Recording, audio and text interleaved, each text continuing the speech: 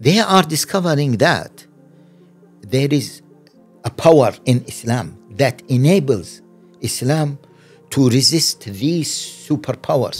They shared it in the evening. The next morning, the police were in the masjid door. Success after struggle, has a different taste. Maybe your platform is the first platform openly, the first public platform I mentioned this. Assalamu alaikum wa rahmatullahi wa barakatuh, everyone. Welcome back to the Feed podcast. It's your host Shabbir Hassan. Today, alhamdulillah, we were joined by Shaykh Dr Haitham Al-Haddad. It was an insightful discussion related to Palestine. We discussed with the Shaykh why we as Muslims should be optimistic, a kind of roundup of what's been happening, and a roadmap for what we can do further in light of recent events. So I hope, inshallah, you benefit from this episode and enjoy. Shaykh Haitham, assalamu alaikum. Wa alaikum salam wa rahmatullahi wa barakatuh. It's a pleasure to have you on the Feed podcast. The pleasure is mine. The honor is mine.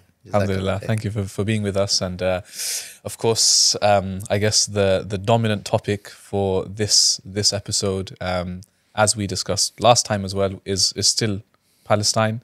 And as we speak today, it's coming up to almost 2 months since the October 7th and the events that took place. So more than 50 days now. So it's been a while. So what tends to happen usually around this point is, the community, we kind of start losing momentum. We kind of stop speaking about it. We kind of move on to the next issue.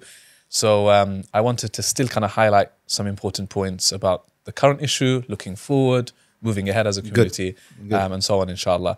But just before we go into that, I also did want to highlight some of the, subhanAllah, even though it's what we've been seeing is the numbers, I think, more than 15,000 now in terms of numbers, those who have been killed. That includes, I think, almost half is children, innocent children, right? Yeah. More than half, exactly. And they said that the death toll might reach to 20 plus. 20,000, exactly. So hearing all of that, subhanAllah, you're thinking it's just very bleak, There's nowhere to kind of look where there's a positive.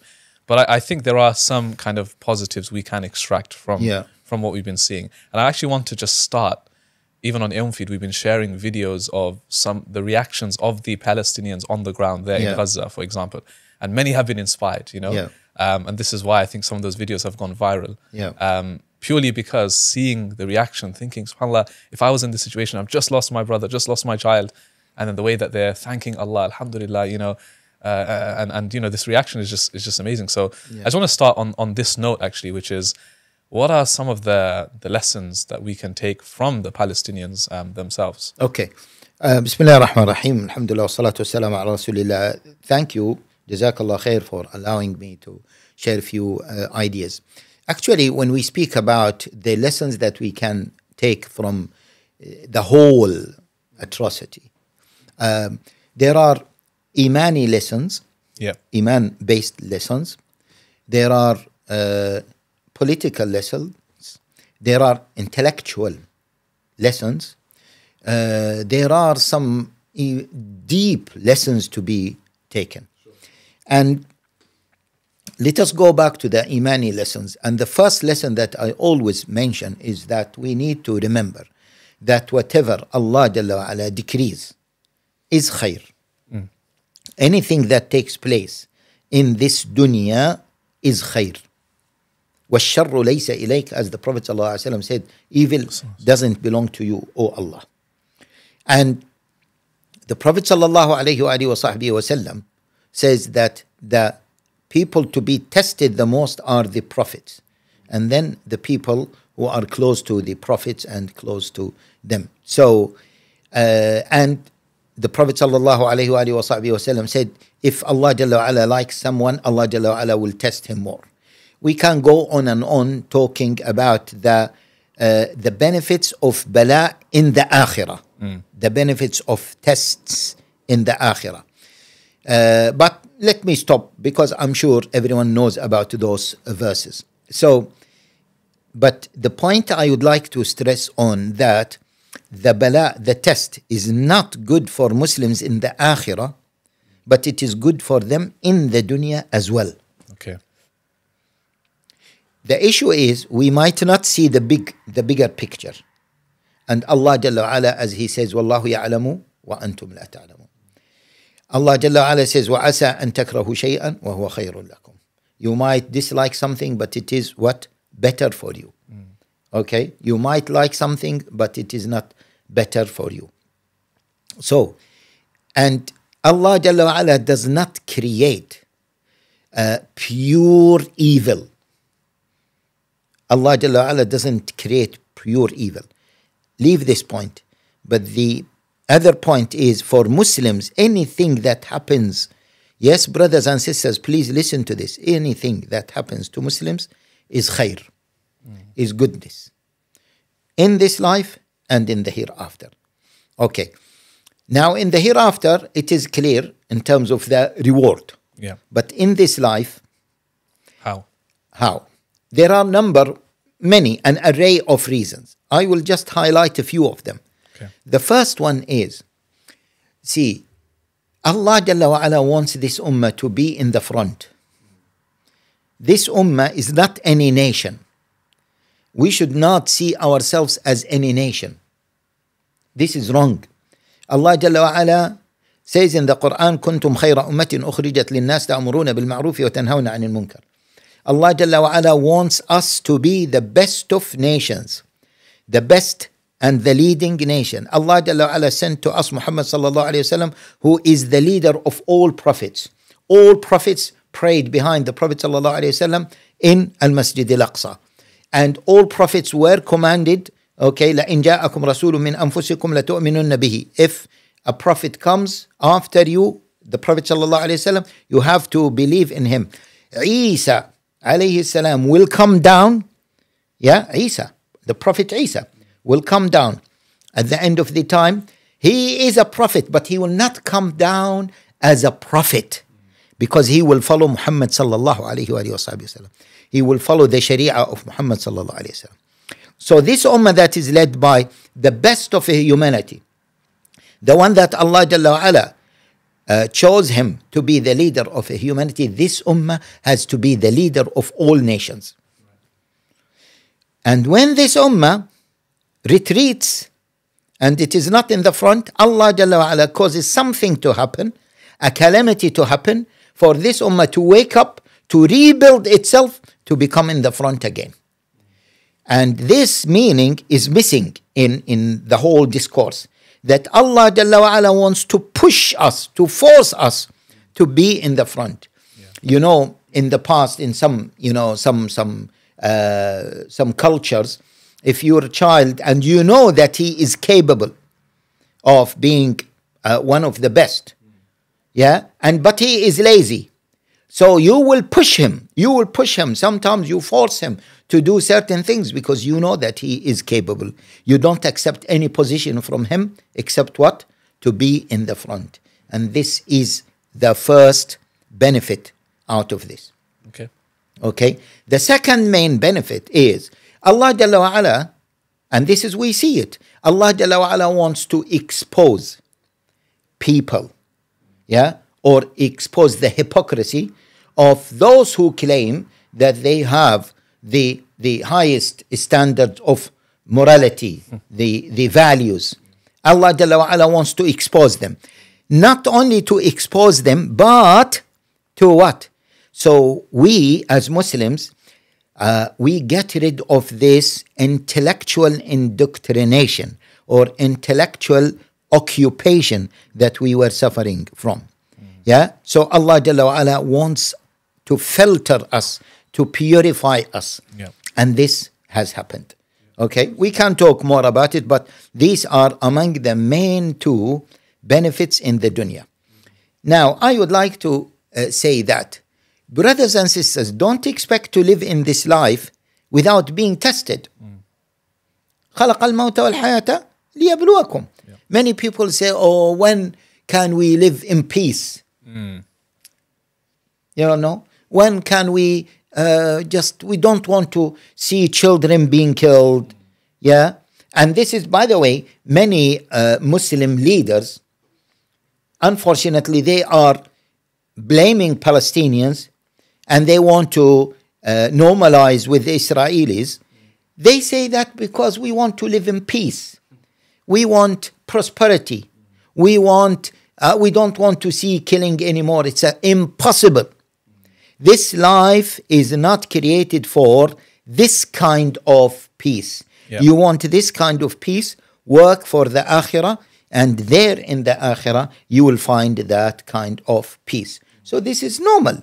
And Allah Jalla wa Ala mentioned it in the Quran. كل نفس ذائقة الموت أم حسبتم أن تدخلوا الجنة ولما يأتكم مثل الذين خلوا من قبلكم مستهم البأساء والضراء وزلزلوا حتى يقول الرسول والذين آمنوا معه. And let us look at the life of the Prophet sallallahu alaihi wasallam.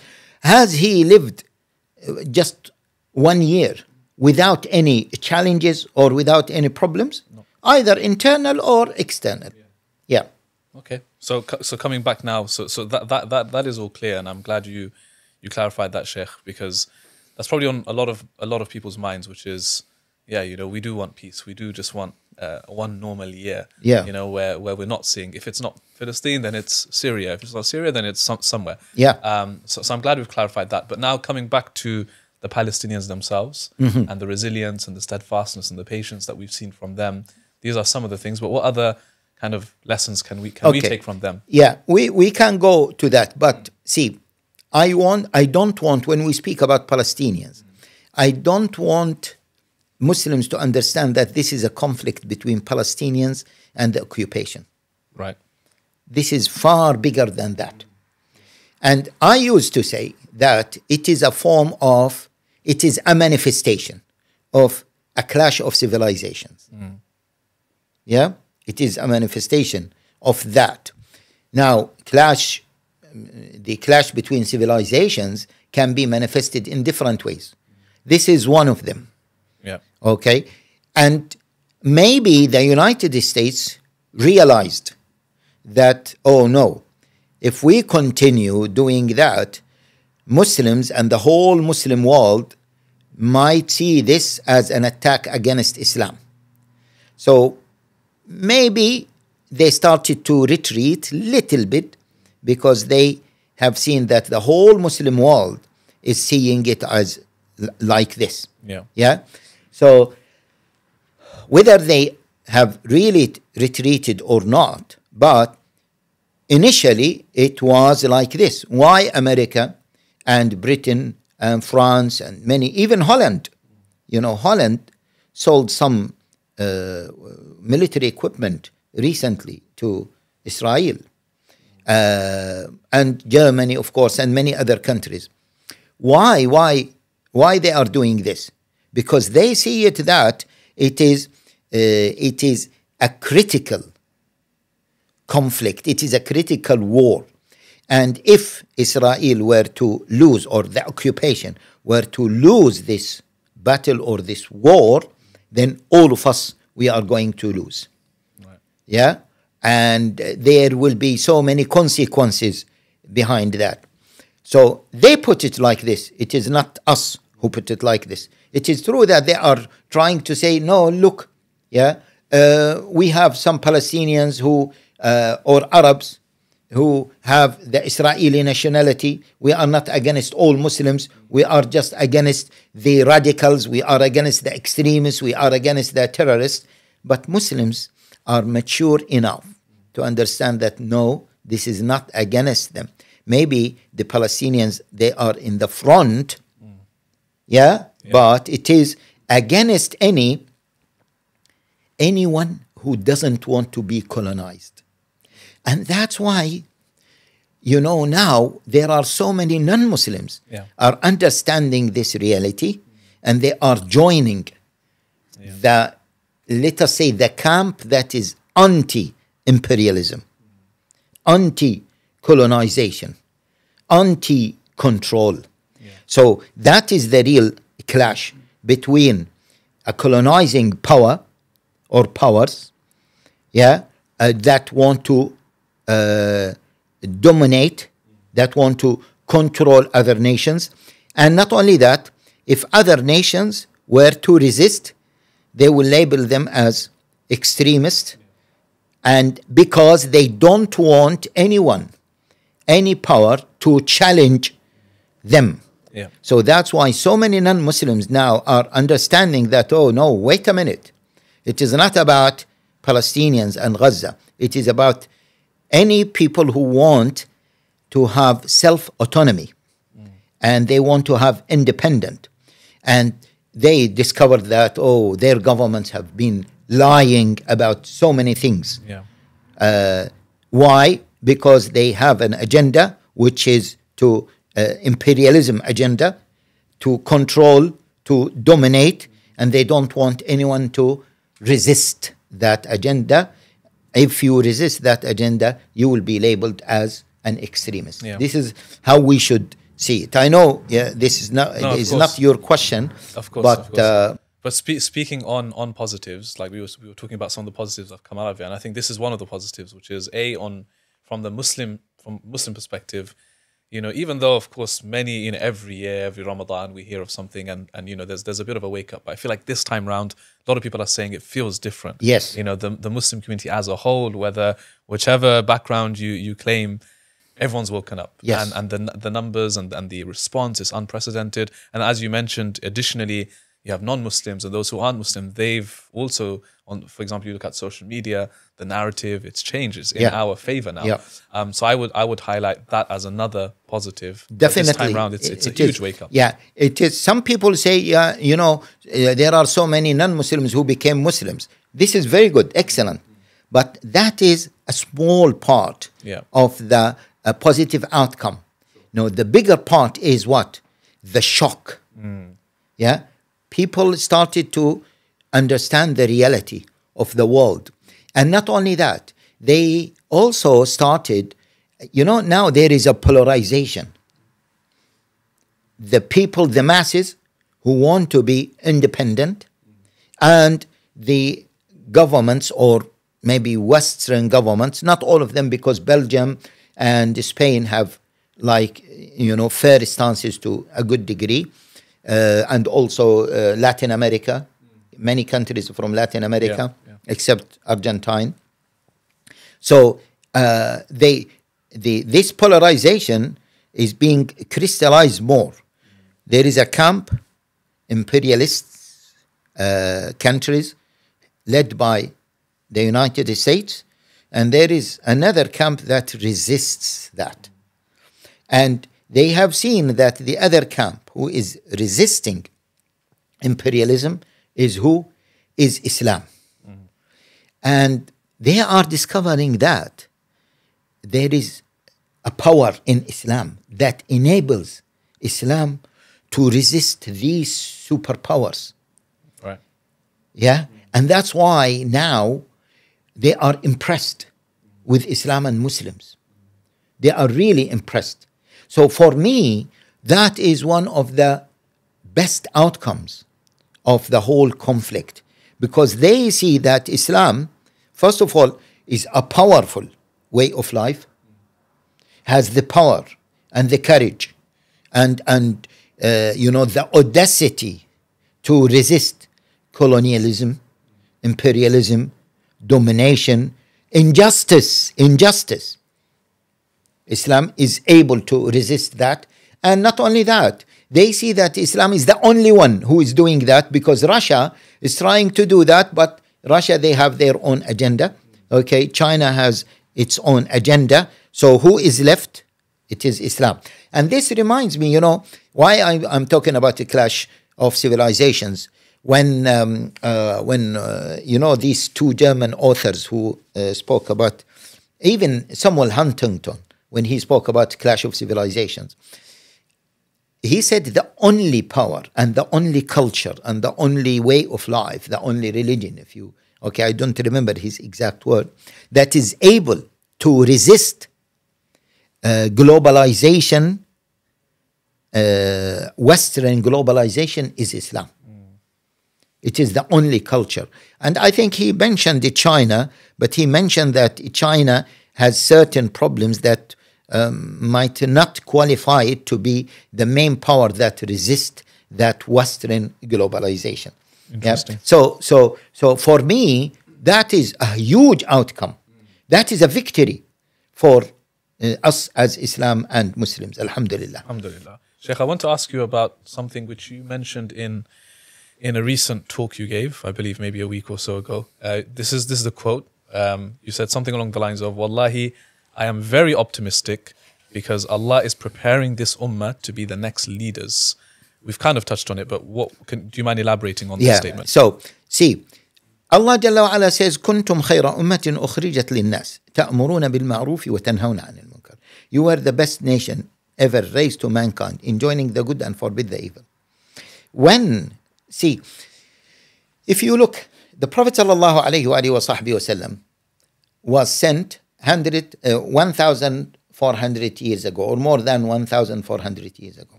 He lived for 10 years almost in Medina. Then we had the Khulafa al-Rashidin for almost 30 years. And then we have the Umayyan period. The Umayyan period lasted for 80 plus years. And then we had the Abbasi period. Abbasi Caliphate was destroyed 656 Hijri. Which means that for 650 years, Islam was either the main superpower in the world or one of the main superpowers. Okay. After the demolish of the Caliphate, which was the symbol of Islam, of the strength and power of Islam, Islam still existed. Islam will never die. So, and Islam, in of its nature, Allah Jalla wa Ala wants it to be like this. It rebuilds Muslims. Islam rebuilds. Islam reforms Muslims. Muslims do not reform Islam. Islam reforms them. So Islam reformed Muslims.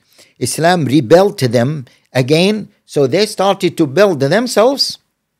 They managed to defeat the Mongols, the Tatars, and then they managed to start an era of a new Muslim superpower, which is the Ottoman Empire. The Ottoman Empire also lasted for more than 600 years.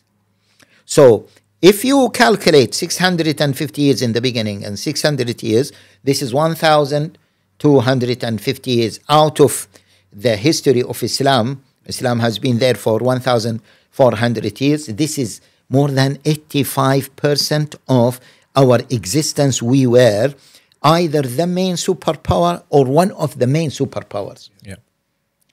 This is our nature as Muslims. This is how Allah Jalla wa Ala created us. Allah Jalla wa Ala doesn't accept from this ummah that follows the best of leaders, Muhammad sallallahu alayhi wasallam, to be in the back. So that's why Allah Jalla wa Ala is preparing us.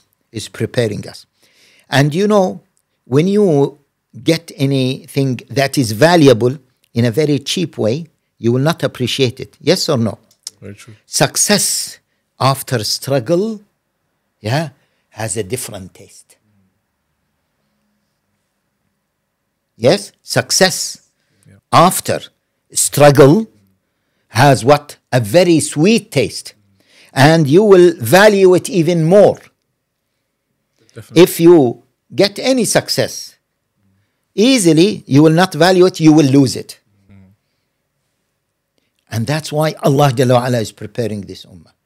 And I see it. And that's why I am very, very optimistic. And I say to the brothers, you don't need to be pessimistic whatsoever. And as we have said, we have seen if someone were to say to me, maybe this is an emotional rhetoric. But from an objective perspective, we have seen now that the West, who was dominant in terms of intellectual domination and values, now, first of all, they lost their identity. Agree or not? Yeah, absolutely. People are talking, where are the human rights? Where are they? No one is talking about the human rights. Where is democracy? Where are those values that you are talking to us day and night about those values? So they lost an identity. That's why they have a gap. And that's why those who are free thinkers, they are moving towards Islam. Why? Because they see that Islam fills this gap perfectly. Yeah, and in a way that is in line and in tandem with their fitra, natural disposition. So this is one thing. So the intellectual victory, the moral victory. People have seen the Palestinian resistance and how they treat the prisoners. They have seen also the Palestinians that imagine, it is difficult to see all members of your family killed one time. My own cousin. Yeah, he's a doctor, he's a top surgeon. Him and his wife and all of his children and many of his grandchildren were killed on the spot by an airstrike, 14 members. Some families, they were, deleted completely from records. A friend of mine, he lost until the moment 60 plus from his own cousins, let alone his in-laws. From my own, we could not count the number of people whom we lost from our own family. This is in terms of losses. Imagine the damage, the amount of damage. It is the bombs that were sent on Gaza, they are equal to more than 2 nuclear bombs. So when people see this, and yet they see Palestinians saying Alhamdulillah, and they are able to stand up and to continue. Yeah, and also there are reports that still there are ladies who give birth and they are pregnant and they are carrying on, and sometimes they bring pictures of people, younger children playing within the rubble.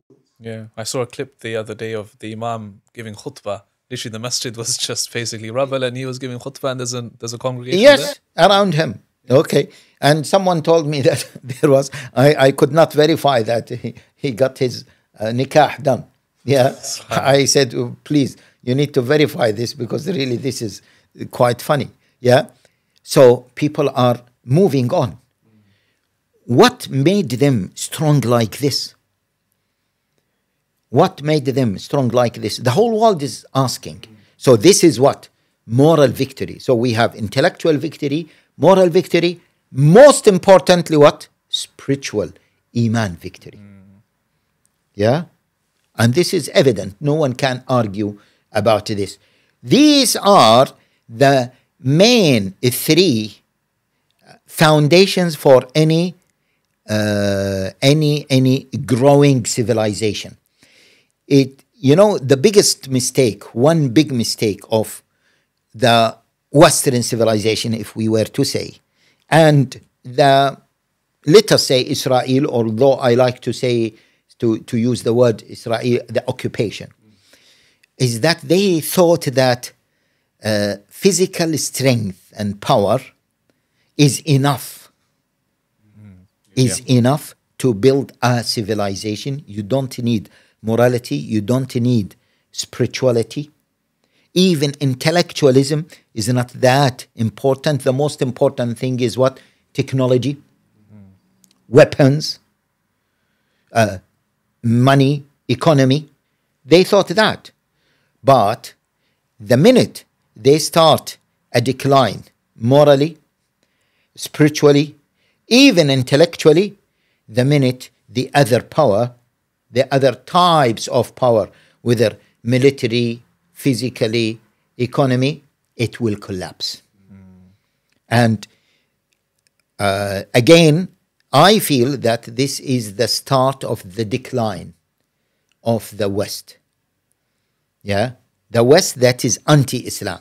Yeah. Maybe there is a West that is not anti-Islam, okay, but the West that is anti-Islam, this is the decline, the start of the decline of that.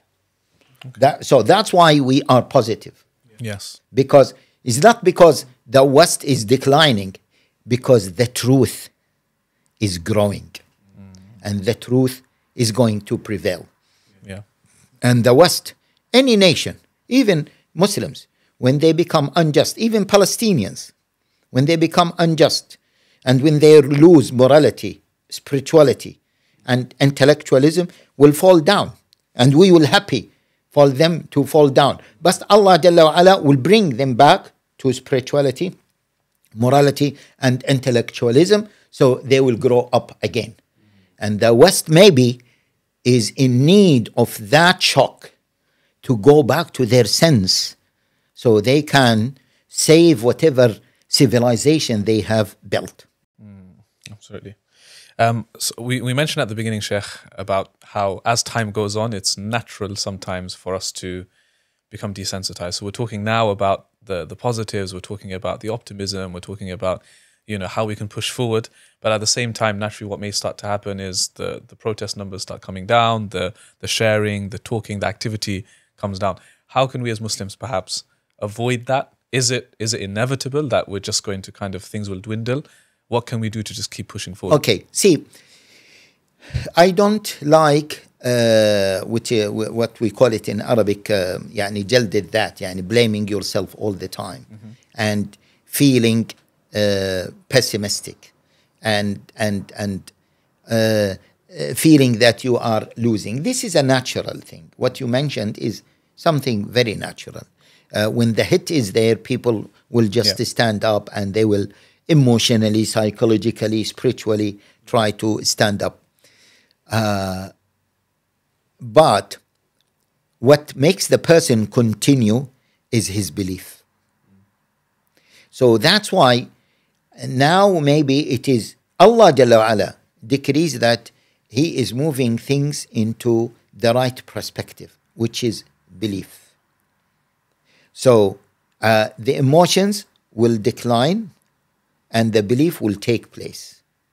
Okay? Yeah. So now what motivates us to continue is our belief system. What is our belief? That we have to support our brothers and sisters, wherever they are. The Prophet ﷺ called us as one body and as one building.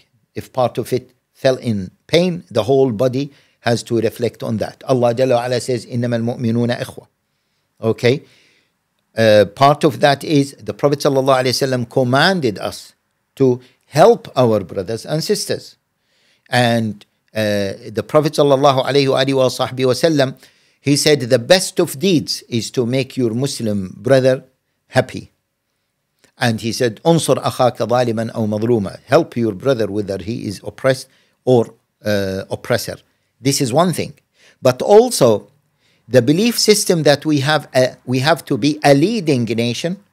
This will keep us also motivated. Because we are not just reactionary. No, we have a goal. And what is the goal? To lead humanity. So humanity will live in prosperity and justice. And we have seen that if Islam is not a superpower, if Islam is not a superpower, there will be what? Injustice prevailing all over the world. We have seen this previously in many countries. We have seen this between India and Kashmir. We have seen this between China and the Uyghurs. We have seen this in Central Africa. We have seen this even among non-Muslims between Russia and Ukraine. And we will keep seeing this. Why? Because the state that should be a superpower, that is not driven by physical, materialistic, financial interest, it will be driven by what? By the faith, the Islamic faith. And part of that faith is to establish justice. Allah Azza wa Jal called us the Ummah of justice. Ya ayyuhalladhina amanu kunu qawwamina bil qist. O you who believe, establish justice. So this Ummah, if it is not the leading nation, then injustice will prevail.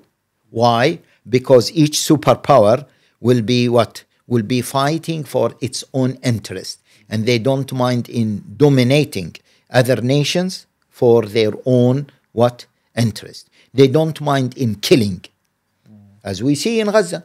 They don't mind in massacring people, butchering children, destroying a whole nation because of their own interest. Maybe in Gaza now, maybe there are people talking about gas, the gas that is they discovered in the Mediterranean, in the eastern side of the Mediterranean, and they said Gaza should have a big portion of that gas. Maybe that is true or not, but the key thing is Gaza is a symbol of resisting, as we said in the beginning, what? A colonization project.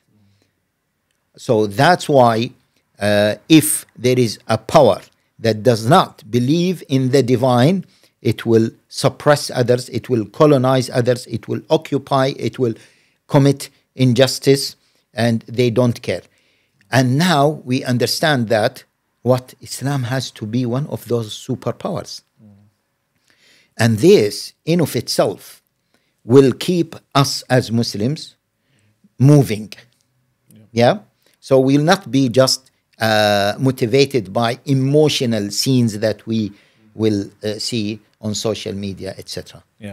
But like we said earlier, I think even though what we're saying is it is natural for us to to lose some kind of momentum, but I still will reiterate the point that this time it does feel different. Agree. It's very different. Agree. It's not something that I feel like is going to just go away so soon. And even if we kind of move on and there's other events that take place, I think that we've left a mark, and there'll be a mark that's left 100%. Definitely. And the whole thing has left, even we might not see it, but it has left a mark on the entire humanity. The entire humanity. And in a continuation of what you've been saying, I think it is the job of the imams and leaders. I was going to come to this. Because the imams and leaders, they are not like the masses. They have to lead the ummah. They have to keep pushing the ummah. They have to motivate the ummah. Okay? So this is something that will help us to keep the momentum. So before we come to the point about imams and du'at and scholars, etc., I don't want to talk about I think we're way past the discussion on protesting and all of those things. Should we do it or not? I'm not going to go to that. Please don't go to that. I'm not interested. But there has been, for example, some people who say, okay, we're seeing, like for example, I was at the Million March, a few weeks ago. Feed, we did some coverage of it, and it was amazing, mashallah, to see how so many people came together, mobilized. But there's still some sections, and maybe again it's just the what would you call it, the kind of vocal minority, which is you see on social media, the masjids are empty, whereas when it comes to the protests and the rallies, you have hundreds, thousands, millions of people. How do we respond to this? Because at the same time, we're not of course underestimating salah and dua and the masjid and things. It's very important for us.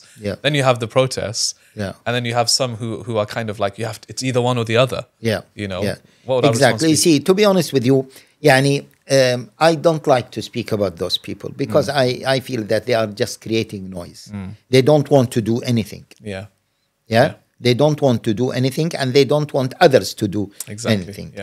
So let us bypass them. Okay.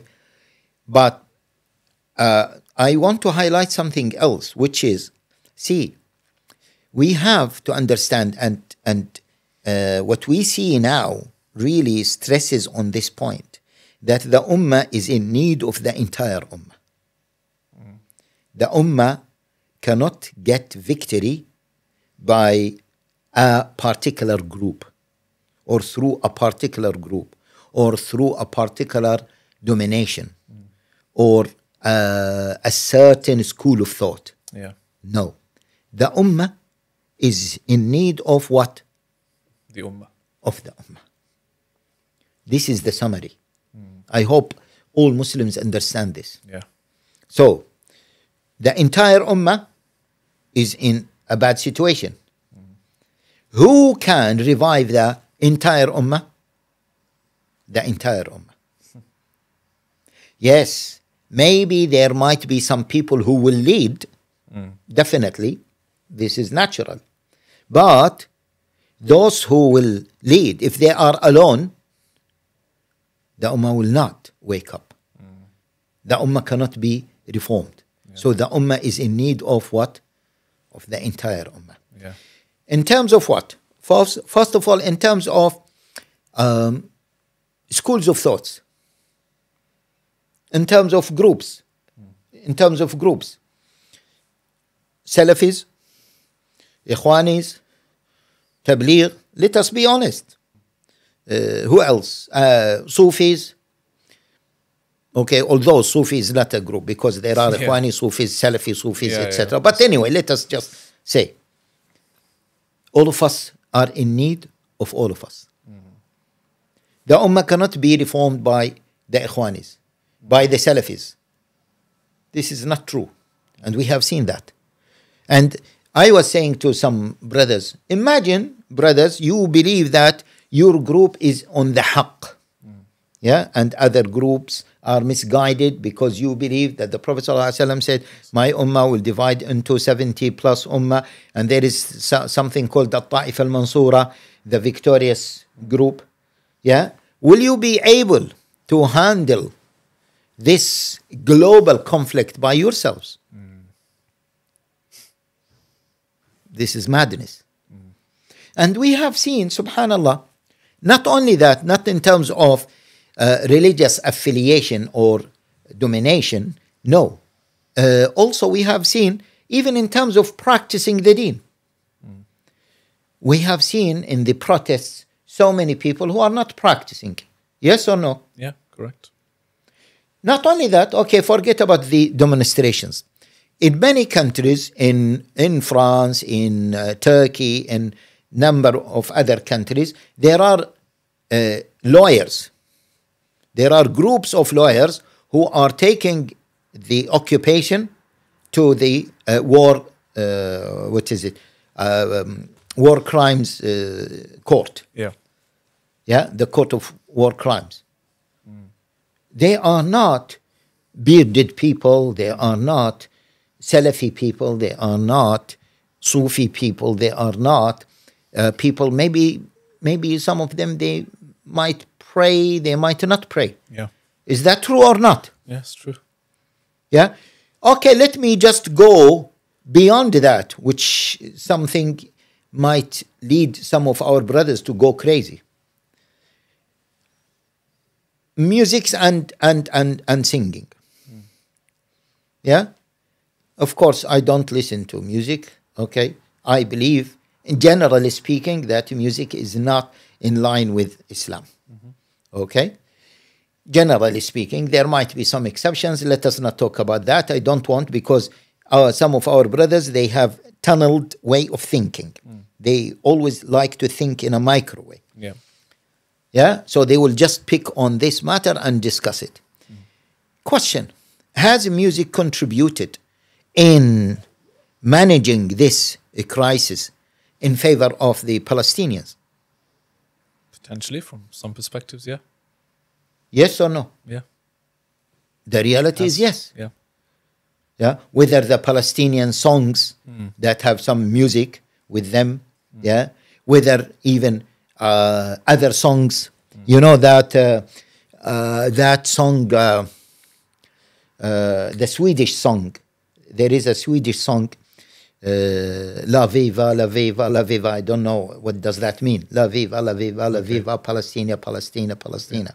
Yeah, it is a song written by, I think he's a Christian Palestinian who migrated to Sweden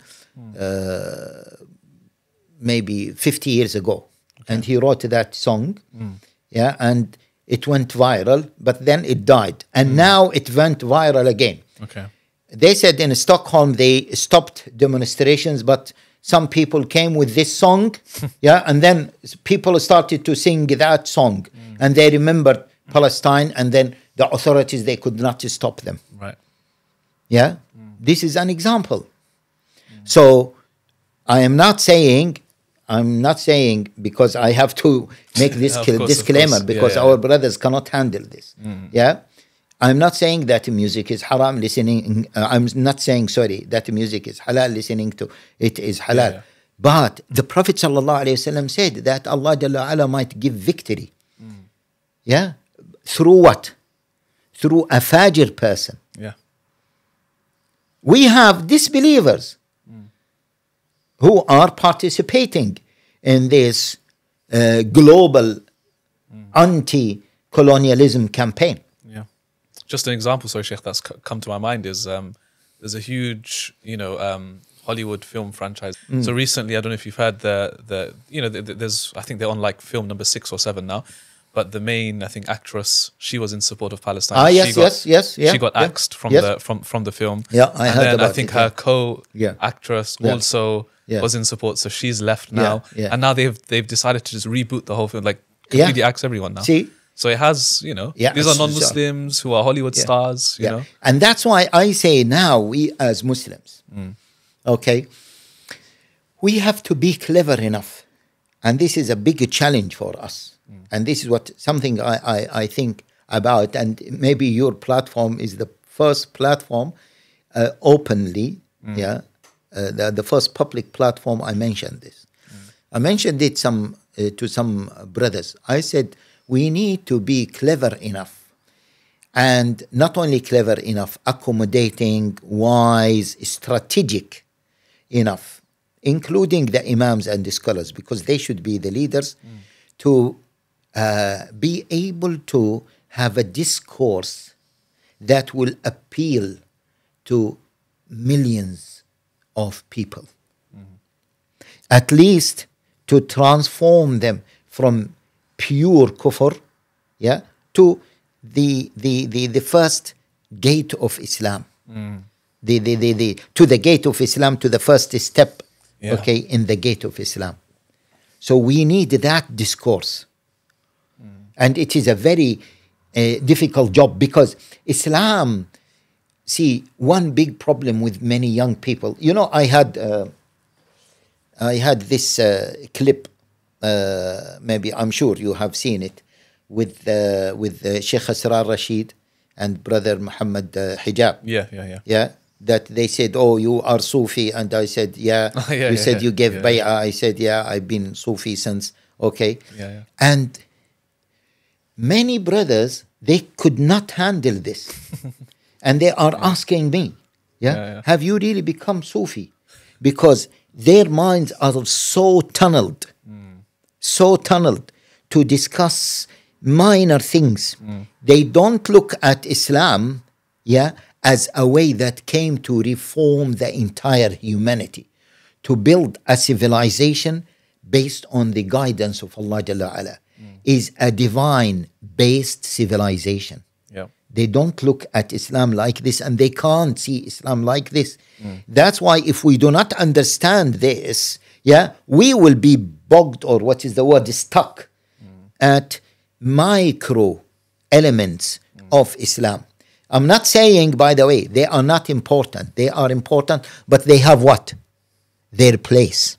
In the grand scheme of things, especially when we are now in front of, the whole world is in front of, the whole world has been shocked. And there is a huge vacuum in the world, intellectual vacuum, spiritual vacuum, moral vacuum. Who is able to fill that vacuum? If we don't step in as Muslims, we will not be able, we will miss a golden chance, a golden opportunity. I hope that this platform, this discussion to be understood by Muslims before they just pick on micro issues. If we don't produce a discourse that is capable of handling this global challenge, this global vacuum, we will be missing a very big opportunity to bring Islam into the leadership of the entire humanity. And we will be questioned about that. on the day of resurrection. Yeah, absolutely. Yeah? Yeah. So we cannot put Islam forward as a way that will rebuild the entire humanity based on the divine values if we are just thinking about these micro issues. Oh, you became Sufi. Yeah, you gave bay'ah. You say dhikr loudly, or you are Ash'ari, you are Salafi, you are Ikhwani, you are Hizb al-Tahrir, or you know, let me use this, you trim your beard, so yani, okay, or you sister, you don't wear hijab. Yeah, I need to advise the sister to wear hijab. Yeah, but I should not make this as what? As a breaking deal. Either you wear hijab or you are not part of. No, sister, you are part of me. I am part of you. Yeah. We are all together. And then I can tell her in the right way, in the right format, sister, okay, you need to get closer to Allah Jalla Ala, you need to wear your hijab. This ability, I'm just simplifying it. This ability not to lose the Orthodox Islam, but to make it palatable for these global challenges that we are facing. I think this is the biggest challenge intellectuals, Muslim intellectuals and imams and the scholars are facing, and this is the real challenge now for us. I believe that the Palestinians in bi'idhnillah, bi'idhnillah, they will win. Actually, they already won. They already won. Yeah.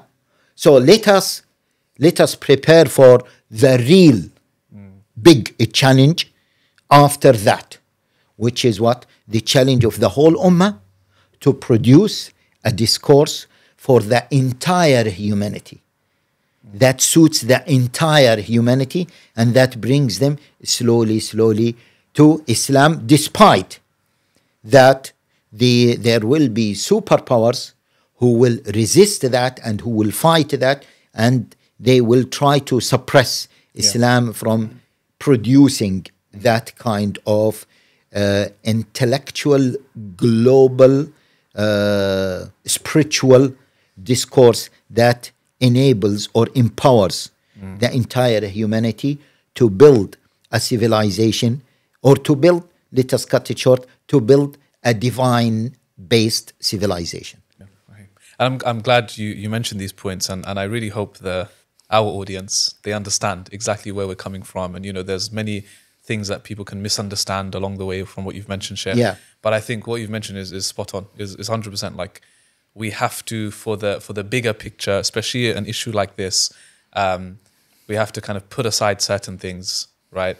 Whether it's differences or anything. Like, for example, some of the names that we're seeing in recent weeks. You have Piers Morgan, you have the show, and you have certain figures who've come out, and maybe they've gone very popular because of the way they've approached the pro-price, whether it's Bassam Yusuf or even Muhammad Hijab, Andrew Tate, Owen Jones, whatever, right? These guys. Now, if you were to really kind of analyze each individual, okay, some of them are Muslim that I've mentioned, some of them aren't Muslim. If you were to really analyze, I would probably myself say, there's so many things that I would find bad about this person. Yeah. What's his name? Ritter. What's his name? Cross Ritter.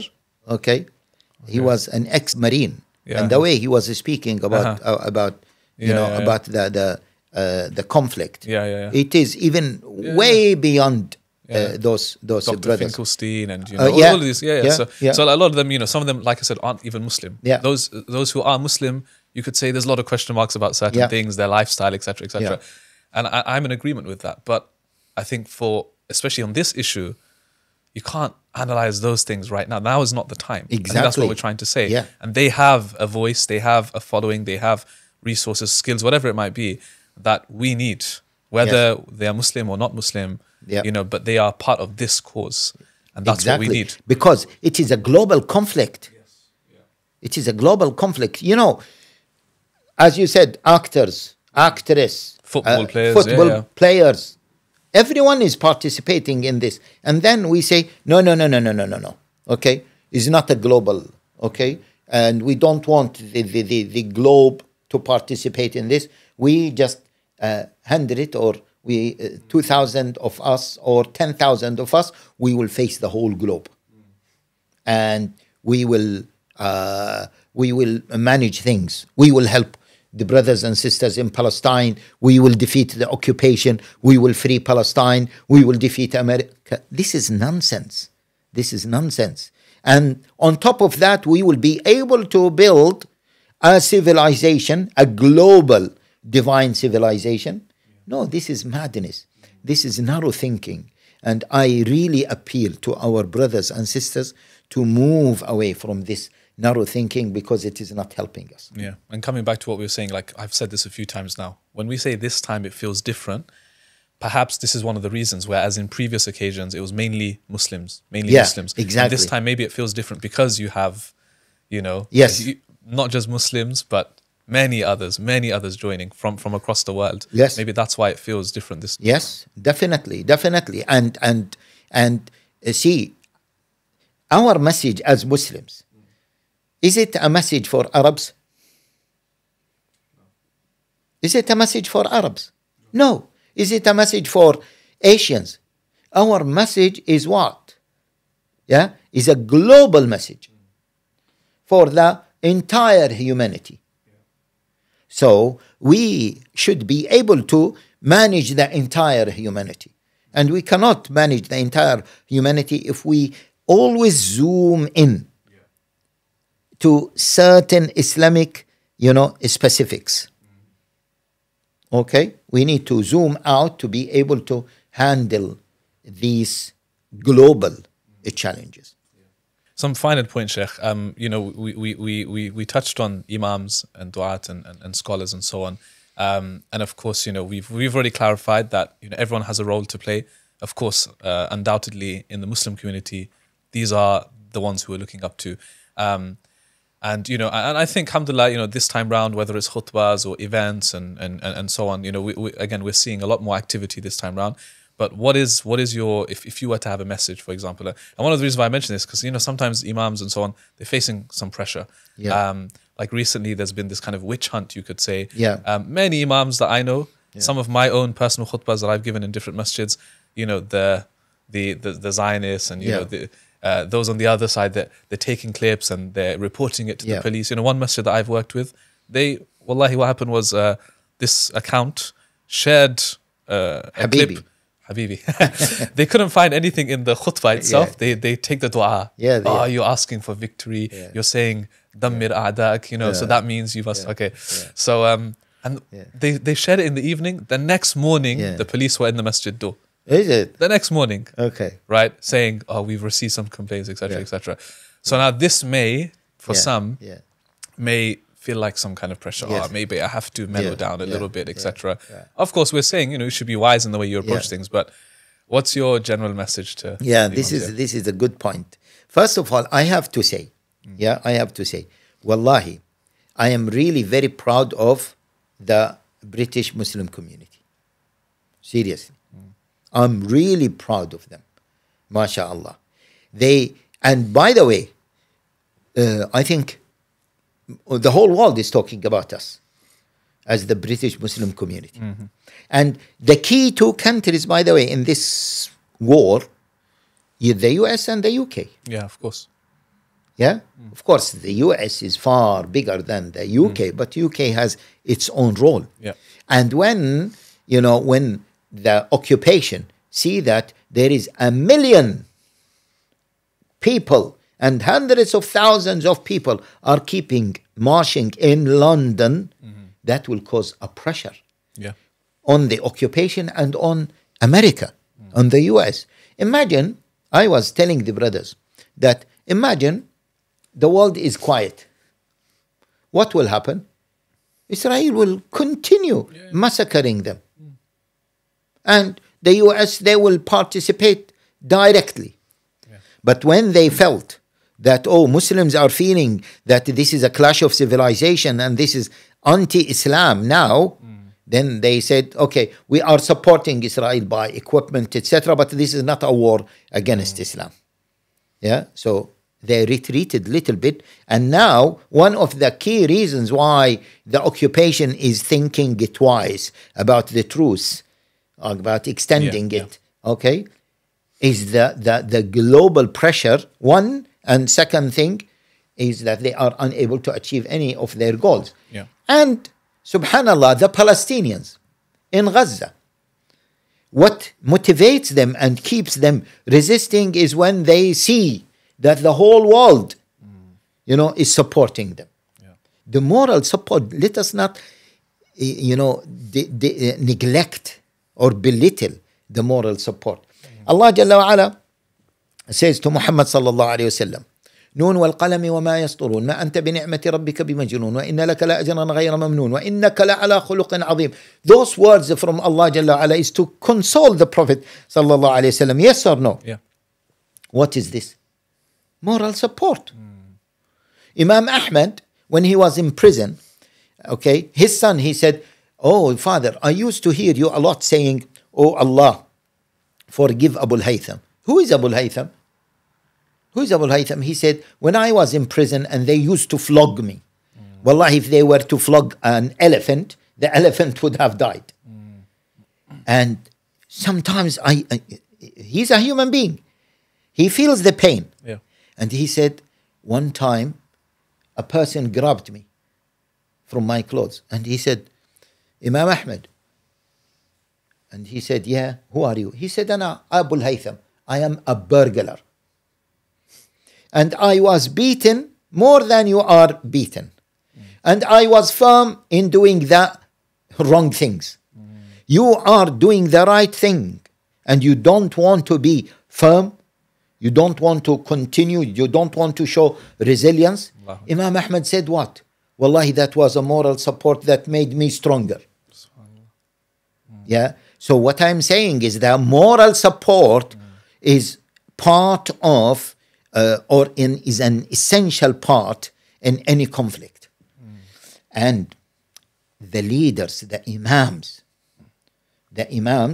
they should lead in this, in providing the moral support, let alone other types of support, because they have a unique position. When you go to the khatib, when you go to the khutbah of Jum'ah, people are looking at you.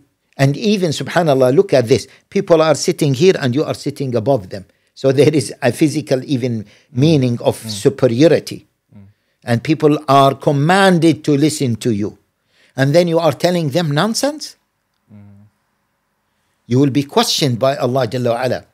وَإِذَا أَخَذَ اللَّهُ مِيثَاقَ الَّذِينَ أُوتُوا الْكِتَابَ لَتُبَيِّنَنَّهُ لِلنَّاسِ. Allah took the covenant from the people who received the book that they have to clarify the book. And Allah Jalla wa Ala said to Muhammad sallallahu alayhi wa sallam, فَكَيْفَ إِذَا جِئْنَا مِنْ كُلِّ أُمَّةٍ بِشَهِيدٍ وَجِئْنَا بِكَ عَلَى هَؤُلَاءِ شَهِيدًا. The Prophet sallallahu alayhi wa sallam in the khutbah of Wada', he was worried. Oh Allah, have I conveyed the message? Have I conveyed the message? Have I conveyed the message? And we are the followers, the imams, they are the inheritors of the Prophet sallallahu alayhi wa sallam, so they have to make sure that they have what? Passed the message. And the message is relevant. If you see people don't pray, the message is to lead them to pray. If you see people oppressed, أنصر أخاك ظالما أو مظلوما. Whoever sees a munkar, he should change it by his hand, if not then by his tongue. If he cannot, then by his heart. Yeah. So the imams, we are looking up to our imams and we are expecting more and more from the imams. However, I would like also to say that the community has a role in what? In supporting the imams. So when I am in a khutbah and the imam is talking about nonsense, he is talking about love in Islam, or as one brother, he said, we went to a country and the people were killing, where Muslims were killed, and the imam was speaking about what? Animals' rights, because the government told them speak about animals' rights, don't speak about, If the imam is doing that, he is sinful, because he's not contributing in what? Amr bil ma'ruf and nahi anil munkar. So the congregations should go to him, Jazakallah khair. Yeah, but my dear Imam, we have these challenges. The khutbah should be there to educate us how to face the challenges, to be relevant to our situation, not to be away from our situation. Also, the Imams, you know, all of us have been attacked. You've been attacked, I've been attacked. Wallahi, it makes a huge difference when just a person when I'm traveling by public transportation, a person comes to me. Sheikh, don't worry. Wallahi, we are making dua for you. As what happened to Imam Ahmad, he said, that person gave me moral support. This will give moral support to our Imam. So I advise the masses to do this to our Imams, to give them what? Moral support. Even to give them financial support. There are so many rich people within our community. They should come. Sheikh, Imam, don't worry. Even if you lose your job, okay, I can find you a job. Yeah? Don't worry. Your house, I can help you to fix your house, to build, okay, your house, etc. That is so important. We will work together. And wallahi, I'm proud of my Muslim community here in the UK. They are doing really fantastic job. And we should, inshallah, they should keep doing that more and more. And other communities, they are looking up to us. Other British communities, other European communities, not only that, Arabs, you know, I don't want to mention certain countries, but some people are calling me from certain Arab countries. And they say, you know what? Wallahi, you are doing what we cannot do. You are saying what we cannot say. May Allah help you. We are really proud of you. Yeah? So, alhamdulillah, that is going on. We need. But let me just mention maybe a few points before we close. Yeah, before we close. Let me just summarize a road, okay, map for reform. Okay. A road map for reform. Okay. 4 main steps. I'll make it simple, digestible by the average Muslim. Okay. It doesn't mean that I came about it after a short period of time. No. I came with it after long contemplation. And not only myself, we had a group of brothers, like a think tank, thinking about it for a long period of time. Okay? So we came out with this conclusion after a long contemplation, studies, etc., analysis. Okay, there are 4 main steps. 4 main steps. The first step, we need the Muslim community to get closer to Allah Jalla wa'ala. Why? Because victory comes from Allah. Help comes from Allah. وَمَنْ يَتَّقِ اللَّهَ يَجْعَلْ لَهُ مَخْرَجًا. Whoever have taqwa, Allah Jalla wa'ala will find him an exit. Allah Jalla wa'ala says, إِن تَنْصُرُوا اللَّهَ يَنْصُرْكُمْ. If you give victory to the deen of Allah Jalla wa'ala by following the commandments of Allah Jalla wa'ala, Allah Jalla wa'ala will give you what? Victory. Okay? And there are so many verses from Quran and Sunnah that confirm this reality. Number 1. But the key thing about this is we want to go to Jannah. It's not because of victory in dunya. Because we want to go to Jannah. If we win everything in this dunya, but we don't go to Jannah, then it's a loss. It's a loss. It's the actual loss. كل نفس ذائقة الموت وإنما توفون أجوركم يوم القيامة. The one who is kept away from hellfire and admitted to Jannah, فقد فاز. And we know the hadith of Sahih Muslim. Just because of time, we can mention it later. So this is the first one. The second one, we need knowledge, whether Islamic knowledge or general knowledge. Yeah, the ummah that is ignorant cannot be a leading ummah. The ignorant person cannot be a successful person. Yes or no? Yeah, correct. Okay, whether Islamic knowledge or general knowledge. Number 2. And of course, Allah Jalla wa'ala praised knowledge in general in Quran, and in particular, the Islamic knowledge. قُلْ هَلْ يَسْتَوِي الَّذِينَ يَعْلَمُونَ وَالَّذِينَ لَا يَعْلَمُونَ. Are they equal, those who know and those who Do not know. Yeah. Number 3, we need to be united. If we are disunited, we cannot be successful. Disunity means fail. Yeah. Failure. Okay? Allah Jalla wa'ala says, وَلَا تَنَازَعُوا فَتَفْشَلُوا. Don't be disunited, otherwise you will fail. Simple. وَاعْتَصِمُوا بِحَبْلِ اللَّهِ جَمِيعًا وَلَا تَفَرَّقُوا. Again, there are numerous verses in the Quran and Sunnah that talk about what? Unity. Okay? Third. The fourth one, we need the entire Ummah to be empowered. What do we mean by empowered? Effective and influential. Allah Jalla wa'ala called this Ummah as the best of nations. Why? تَأْمُرُونَ بِالْمَعْرُوفِ وَتَنْهَوْنَ عَنِ الْمُنكَرِ. Because of effectiveness and our influence. A Muslim means an activist. A Muslim cannot stand still. A Muslim cannot watch things going wrong around him and doesn't do anything. مَنْ رَأَى مِنْكُمْ مُنْكَرًا. Whoever sees a munkar, he has to change it. He has to do something.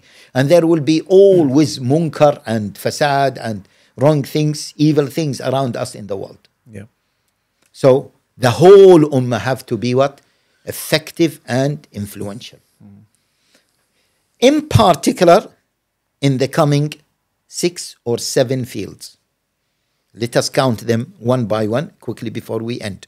The first one is the political field. We need to be effective, influential in what? In the political field. Because politics is one of the tools of power, the main tool of power. Yep. And why Muslims are not involved in politics? Why they are not strong? In India, Muslims are 20 to 25% at least of the population. In the parliament, they are less than 10%, and those 10%, they don't represent the 20 or 25% of Muslims. And that's why they are weak. Yeah. Why they are weak.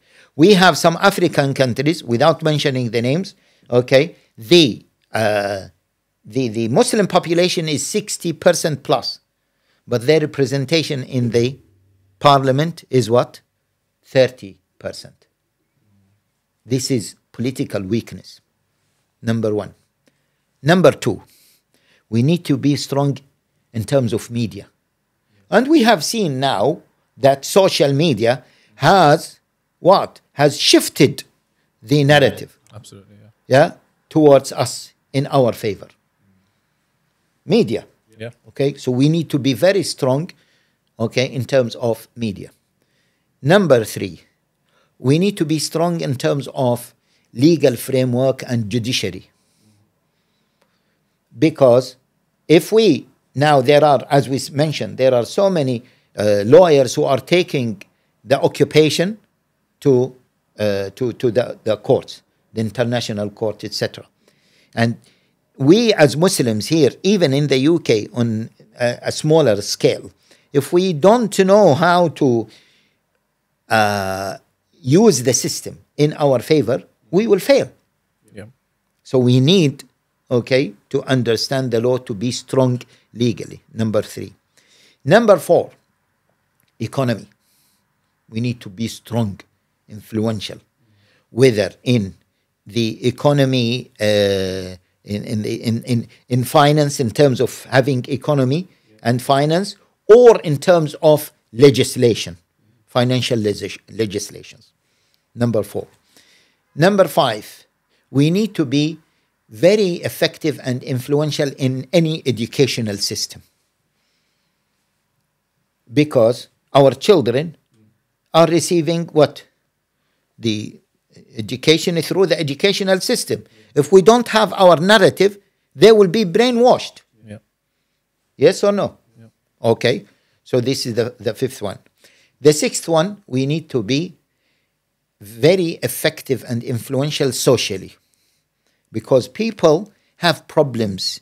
If we are not with them to solve their social problems, health problems, etc., we will not be part of them, and they will see us as the external, as the others.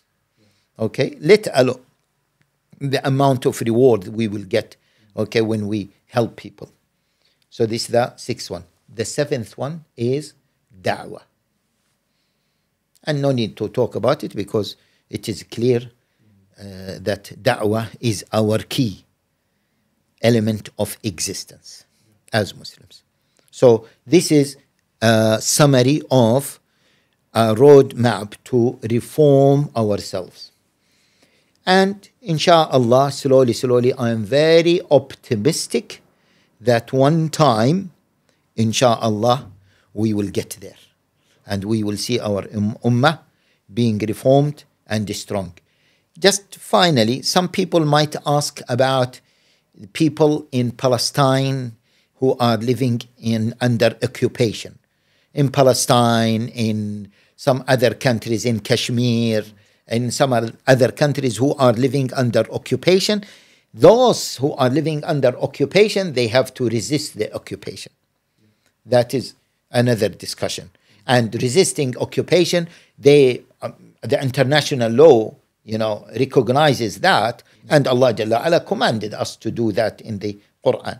Yeah, but apart from those who are under occupation, other people who are not under occupation, they have to focus on those things. Yeah, and of course we said unity, so they have to help their brothers and sisters all over the world. And I think once we see the Ummah is reformed in England, in Egypt, in Saudi Arabia, in Kashmir, in India, in Africa, in Algeria, in Albania, every nation is rising up, slowly, the Ummah can be united, and then we will see a Muslim superpower, and that will be the start of the real reform. That will be the start, of seeing the Ummah taking or building a divine civilization, because the Ummah has already started. And we should not project victory as reaching to the peak only. As far as you are climbing the mountain to reach to the peak, you are victorious. So our Ummah now is victorious. But we need more victory. This is how I see it. So no one should ask, when is our Ummah going to be victorious? We are already what? Victorious. We have not reached to the peak yet, but we are moving towards that. If you are moving towards success, you are successful. If you are moving towards victory, you are victorious. So be proud, be optimistic, and keep it up. And inshallah, we will see more victory, not victory, more victory, inshallah, in the near future. Jazakallah khair, Shaykh Haitham. As one of our senior scholars, teachers, it's been a pleasure to discuss with you. For me, the discussion and the conversation was, alhamdulillah, it's very insightful. And I hope for our viewers as well, inshallah. It will be. Especially at the end, the practical tips and the roadmap that you shared with us. Something, I have a small request, Shaykh, and that is something we've never done on the podcast. We've done, I think, almost 100 episodes now. But I feel like, again, because there's so many viewers, so many amins we can get, I feel like if you don't mind ending with a very short dua, inshallah. Okay. لا إله إلا الله وحده لا شريك له له الملك وله الحمد وهو على كل شيء قدير اللهم يا حي يا قيوم يا بديع السماوات والأرض اللهم إنا نستغفرك إنك كنت غفارا اللهم اغفر لنا ذنوبنا كلها دقها وجلها ما علمنا منها وما لم نعلم لا إله إلا أنت سبحانك إنا كنا من الظالمين اللهم أنت ربنا لك الحمد ملء السماوات وملء الأرض وملء ما بينهما وملء ما شئت من شيء بعده لا إله إلا أنت لا إله إلا أنت سبحانك إنا كنا من الظالمين اللهم إنا نسألك بأسمائك الحسنى وصفاتك العلى اللهم إنا نسألك من خير ما سألك منه عبدك ونبيك محمد صلى الله عليه وسلم وعبادك الصالحون ونعوذ بك من شر ما استعاذ منه عبدك ونبيك محمد صلى الله عليه وسلم وعبادك الصالحون اللهم يا حي يا قيوم اللهم إنا نعوذ بك من من زوال نعمتك وتحول عافيتك وفجاءة نقمتك وجميع سخطك. ربنا آتنا في الدنيا حسنة وفي الآخرة حسنة وقنا عذاب النار. ربنا هب لنا من أزواجنا وذرياتنا قرة أعين واجعلنا للمتقين إماما. اللهم إنا نسألك أن تهيئ لهذه الأمة أمرا رشدا يعز فيه أهل طاعتك ويؤمر فيه بالمعروف وينهى فيه عن المنكر يا سميع الدعاء. Specific دعاء to our brothers and sisters in Palestine. اللهم مجري السحاب، اللهم منزل الكتاب، اللهم منزل الكتاب ومجري السحاب وهازم الأحزاب. اللهم اهزم أعداء إخواننا المسلمين في غزة، اللهم اهزم أعداءهم، اللهم اهزم أعداءهم يا رب العالمين. اللهم انصر إخواننا عليهم، اللهم انصر إخواننا عليهم، اللهم انصر إخواننا عليهم. اللهم يا حي يا قيوم ارحم موتى المسلمين في غزة، تقبلهم كشهداء يا رب العالمين، تقبلهم شهداء. اللهم داوي جريحهم، اللهم اكس عاريهم، اللهم ارأف بهم يا رحيم يا رحمن يا رحيم رحمن. اللهم كن لهم، اللهم كن لهم. اللهم نجي المستضعفين من المؤمنين في غزة، اللهم نجي المستضعفين من المؤمنين في غزة. لا إله إلا أنت سبحانك إنا كنا من الظالمين. اللهم إننا ظلمنا أنفسنا ظلما كثيرا وإن لم تغفر لنا وترحمنا لنكونن من الخاسرين. سبحان ربك رب العزة عما يصفون وسلام على المرسلين والحمد لله رب العالمين. وصلى الله وسلم وبارك على نبينا محمد وعلى آله وصحبه ومن تبعه بإحسان إلى يوم الدين.